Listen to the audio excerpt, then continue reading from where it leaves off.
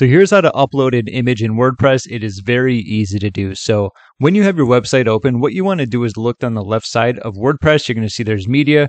Library is going to be where all of your files are. And under it, there's going to be add new media file. So that's where I am now. And what we want to do is simply drop files to upload or select files. So I have mine saved on my desktop. What I'm going to do is click on select files and then click on the specific image that I want to upload. All right, so I did create IG 100%.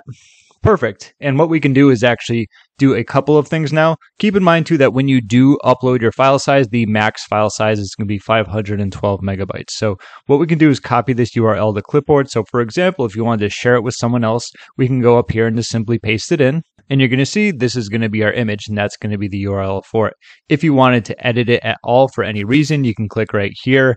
And there's just going to be some things. I mean, there's not a whole lot of editing. What you can do is change the title of it right there, alternative text, caption, description. Keep in mind that if you do change this around, it's going to change around the permalink as well. So once you are done with that, if there's anything you wanted to change, you would do update. And if you want to delete it permanently, what you can do is click on this right here if you don't want it anymore. Nevertheless, that's a very quick tutorial when it comes to uploading an image in WordPress. If you have any questions, feel free to leave a comment down below. My name is James. Thank you so much for watching, and I will see you in my next video.